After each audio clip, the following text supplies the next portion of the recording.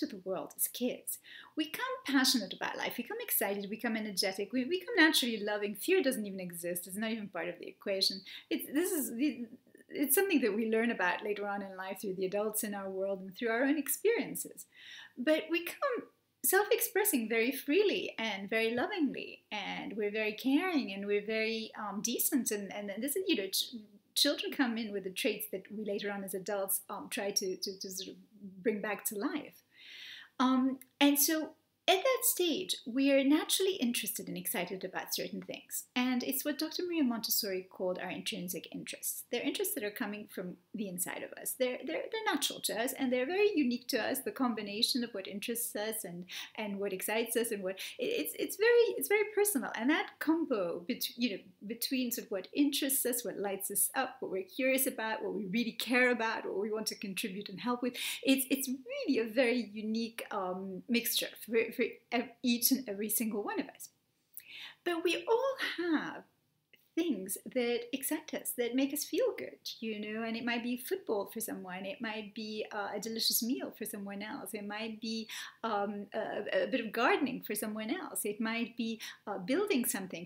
We all have something that feels good to us, even if we are an accountant or a lawyer or a banker. There are things that light us up naturally, and sometimes we can get so carried away and sort of going along with what's in fashion, art or photography or fashion, but actually what lights us up might be something completely different. So, and we know what lights us up because they're conversations that we love to have, and they're things that when we come across them somehow, on Facebook or they kind of like make us feel good. So what's naturally interesting to us is naturally, visible, physically. We can feel it. There's like an energetic shift that happens.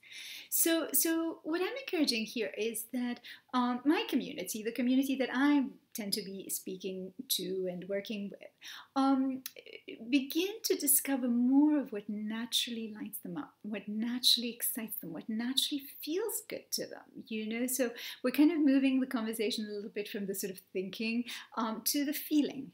And I believe that filters straight back to leading with authenticity, so that when we are in these jobs and we're connecting with colleagues, with teams, with employees, with boards of directors, our method of communication becomes more authentic to who we really are. It's sort of the discovering our creative self-expression and including that in our world eases the rest of the communication that's happening in our world and allows us to be more us. Because when you tend to meet the more creatives, they feel quite good in their skin. As we say in French, they're bien dans leur peau. They feel good to talk to. They're easy to talk to. They're easy to connect with. There's something very natural about interactions in that sphere.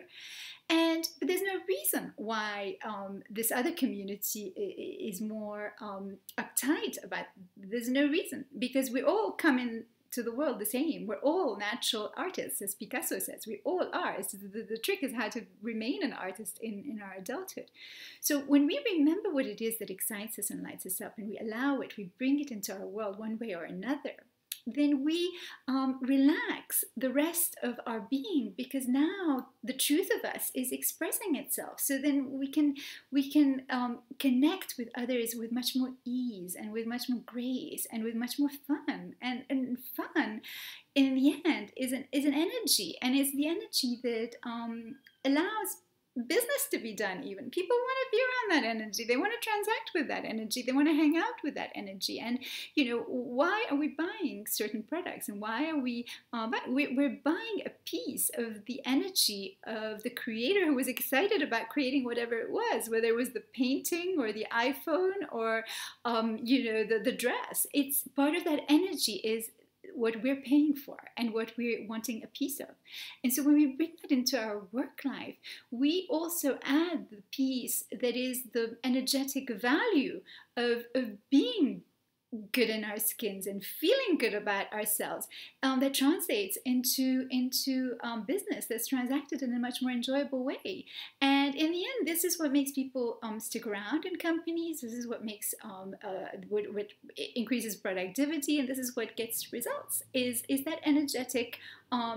Feels good. You want to stick around. Doesn't, you're like, let's see what else is out there.